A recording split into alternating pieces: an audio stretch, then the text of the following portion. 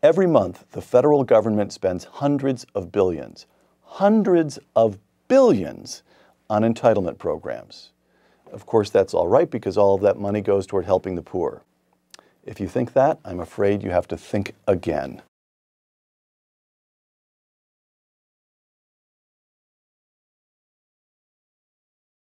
Joining us today, John Cogan, the author of The High Cost of Good Intentions, A History of U.S. Federal Entitlement Programs. John Cogan, welcome. Well, thank you, Peter. It's a pleasure to be here. John, first things first. What are we talking about when we're talking about entitlement programs? Why are they a separate category, different from other kinds of spending? Well, it's actually a great question to start off with, Peter. Entitlements have come to mean very different things to different people. To some people, an entitlement is a handout. It's an unearned benefit. Right. So for them, entitlements are kind of a derogatory term. To other people, an entitlement is a benefit that cannot be taken away. A person has a legal right to that benefit, and that right is irrevocable. And so we have very different views about what entitlements are. For us today, we'll adopt the non-loaded definition of entitlements. An entitlement is simply an entitlement program is simply a program that provides a benefit under the law to anyone who qualifies for the benefit as provided in the law. So let's take Social Security as a good example. If you've worked in a covered job for 10 years and you reach the age of 66, you are entitled under the law to receive a benefit. You have a legal right to receiving that benefit. But since these benefits are prescribed in law, Congress can write another law to change those benefits. And so the legal right is a little bit attenuated in the sense that any future Congress can change that right. So what are the best examples of entitlements, the entitlements that I cover in the book? Well, there's Social Security, Medicare, food stamps, the Medicaid program, supplemental security income, the Earned Income Tax Credit. So there's a bevy of these programs. What makes them different than other programs in the budget is that from an expenditure or budgetary standpoint, they are open-ended. The amount that gets expended in any year on an entitlement is determined by the number of people that qualify for the benefit and the benefits that are paid to each qualified person. And so ex ante, when the government's trying to set a budget for the total, it has to estimate the number of entitled persons, the number of recipients, and it has to estimate the average benefit that each one will get.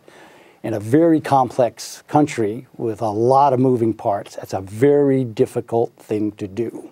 You can only kind of know after the fact what an entitlement expenditure is going to be. You can't forecast it very well in advance. Okay. So the critical distinction, say for example on defense spending, Congress says this year we will spend $750 billion. Department of Defense, you figure out how to spend that. But on entitlement spending, God tells you how many 66-year-olds there are in America. There just are so and so many 66-year-olds. Right. And Congress, God, but the demographics tell Congress how much it's going to spend. Absolutely right. The demographics, the economic conditions, and the behavior of individuals who might wish to qualify for that benefit. 55% of all U.S. households receive cash or in-kind assistance from at least one major federal entitlement program. The $2.4 trillion the federal government currently spends annually on entitlements equals $7,500 for every man, woman, and child living in the United States, close quote. Now, what I find so striking about that is that I immediately remembered the controversy when, 5 years ago, Mitt Romney was running for president, and in what he thought was an off-the-record moment, he said to a group of donors, look, folks, we have a serious problem. 47% of people in this country receive federal benefits, so of course they're going to vote for bigger government. And here, if you measure it by household, it's well over half. How can this be, John? When you go back and look at the origins of each of these modern entitlements, Each one was established with what you and I would agree, and I'm sure most of your listeners would agree, Right. is a set of good intentions. The Great Society and the New Deal programs were established to provide a safety net against poverty for those in old age and for those younger people who ended up in poverty through no fault of their own. Right. From that small, honorable beginning, we end up with a set of programs, as you said, that costs $7,500 for every man, woman, and child and provide assistance to over half of the population. The amount the federal government spends each year on entitlement programs is 5 times the money necessary to lift every person out of poverty. So the original good intention, let's help the poor, and we are now spending 5 times more than necessary to satisfy that original and honorable good intention. Am I understanding that correctly? It's a very good way of illustrating just how different the current system is from those original noble intentions. Very little goes to alleviating poverty. Okay. You said 20%? The New Deal broke new ground by extending entitlements to people in the general population who had performed no particular service to the federal government. Close quote. Why is that an important departure? Well, when you think about pension or entitlements prior to the New Deal, they were confined to wartime soldiers who had suffered disabilities. And eventually that group, it was a closed group, only people who served could get it, and eventually that group would pass on. The New Deal entitlements, on the other hand, opened up entitlements to members of the general population who had never performed any service to their country. So to individuals just because they reached a particular age. It opened up unemployment A population benefits. that would constantly renew itself. And then it would, right. So there was no end to it, right? And this phenomenon where it's once you've granted a benefit, it's very difficult to take it away. When you have this continually renewable group that's entering, the benefits continue to escalate. If you have a case, on the other hand, with wartime veterans, one group passes away, another war starts, and you're in effect starting over again. You get to rethink it, at least in theory. That's right, and try a reset. Democrats raised the practice of using entitlements for electoral gain to a finely honed skill.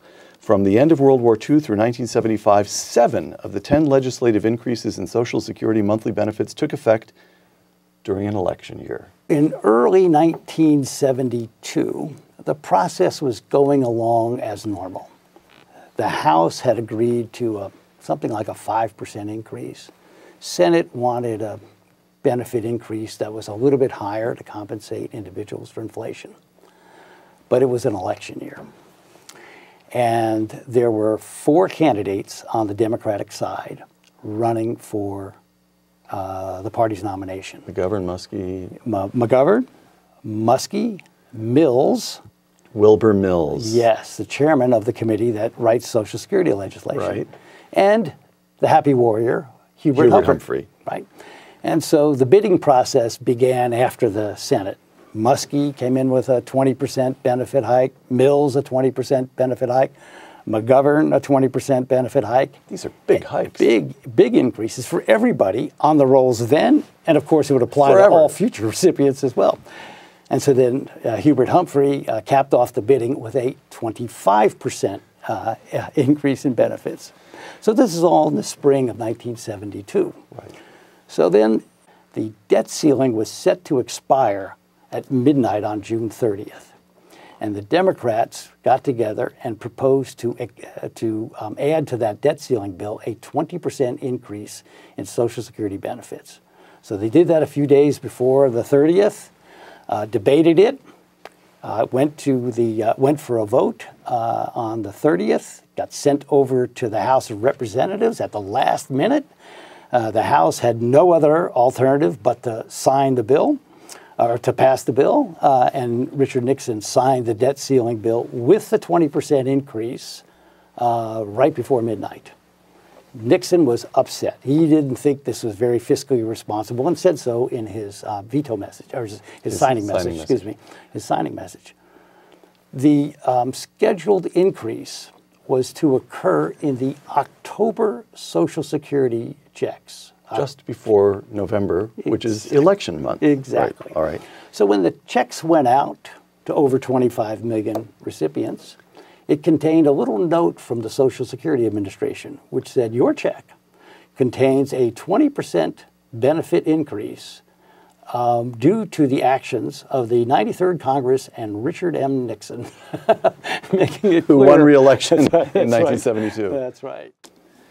Social Security and Medicare have reduced the perceived need by young workers to save for their retirement and have induced senior citizens to forego years of productive and rewarding employment.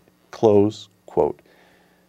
Well, if you're not saving when you should be saving and you retire too early, that's a distortion of the entire workforce, of people's entire careers. With such a large fraction of the population receiving assistance, the incentive effects that the assistance carries with it is going to have an effect upon the economy as a whole. The whole economy. Right. And so if we go back 30, 40 years, when we thought about the welfare system, we would recognize that our efforts to help people often ended up being counterproductive because we created incentives for individuals to stay out of the labor force, to not get married, to have a child out of wedlock, actions that were probably not necessarily in the long-term interests of those individuals. Right. So we recognized that along with the assistance that we were providing to individuals in need, we had to be mindful of the incentives that we were creating for these individuals to behave in certain ways. Right. Now that 55% of the population is receiving these benefits, we now have an economy-wide problem. It used to be a microcosm of welfare recipients. Now it's an economy-wide problem. In 1965, the first year of the Great Society, the illegitimacy rate among African Americans was 25%. Today, after more than half a century of the Great Society, the illegitimacy rate among whites is 36%, among Hispanics is more than 50%, and among African Americans is more than 72%. And your argument is that some unknowable portion, but some portion of that is because of federal entitlement programs. Yes, I think we have been spending hundreds of billions of dollars to dissolve the American family. Well, I wouldn't quite put it as, as strongly as that. I would think about it a little bit differently. That is, I would go back to the title of the book. That the intentions of these programs are good. They're honorable, they're noble. But not enough attention has been paid to the cost that is incurred, both at the individual level and at the national level. And we need to pay more attention to those costs. And when it comes to welfare, try to design programs that provide that assistance to those who, through no fault of their own, are in poverty, but at the same time don't have these incentives for counterproductive behavior.